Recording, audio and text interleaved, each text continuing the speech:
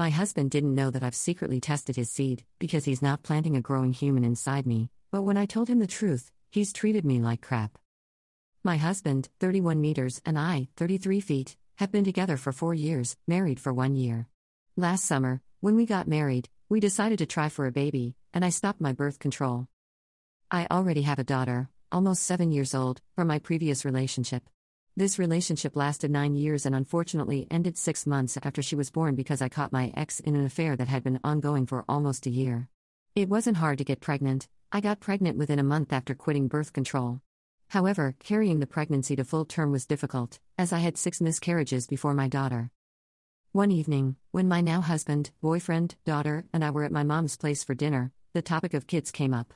My mother jokingly said to be ready because I get pregnant fast after stopping the pill. I don't know how, but the talk turned to how it actually happens that women get pregnant while on the pill. My husband said he didn't believe it would happen if you didn't forget to take it. He had 2 long relationships before, and it never happened that they were late or anything like that.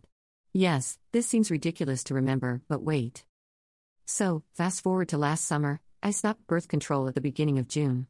I'm not in my mid-20s anymore, so I didn't think much of it when October came, and I still wasn't pregnant. Maybe my body needed longer to adapt or something. Still, at the end of October, I went to the hospital and got everything checked. I'm fine, fertile, and absolutely able to get pregnant normally. I wanted to bring this up to my husband, to get him checked out too. Then our world crashed. My daughter was involved in a horrible accident and passed away 1 week later. We did our best to support each other, which didn't always work out how we wanted it to. We fought a lot, cried even more, ignored each other, and loved again. I'm sure some might know the roller coaster. We both still go to therapy, and finally, almost a year later, we don't break down in tears anymore while remembering something about her. I even managed to give away one of her toys last week to the neighbor's kid. That's a huge thing. Keep in mind that her room is still the same as when she left for school that morning. All this time, our minds weren't set on getting pregnant, but I also didn't start birth control again. We did have intimacy on a regular basis. Don't judge us here, we were really trying to keep at least that connection while it felt like we were losing each other in the grief. It helped us become closer again and reminded us that we loved each other. The more I thought about it, the weirder it seemed that I still wasn't pregnant yet. I bought a home test for male fertility. I secretly got some of his seed in the jar and did all the steps for the testing. It doesn't give an exact result. It just gives positive for when there are enough cells to be considered fertile, or negative when there are not. The test came out negative. I did the same thing again 2 weeks later. Again, negative. I brought it up several times to get him tested at the hospital, which every time resulted in, "We're just stressed, of course, it won't happen." Now we got into an argument 2 days ago. We were both in a bad mood from work, so the vibe wasn't great to begin with. He talked about a baby room he saw online that looked pretty, and I said again that he should get himself an appointment at the hospital, that we might need help to get our wish fulfilled. He said that there was nothing wrong with him and blamed it on stress. At that point, I rolled my eyes and was even more annoyed than I already was when coming home. I stood up and ended the conversation with, "I need to go to the store tomorrow to buy tampons because I will need them this weekend."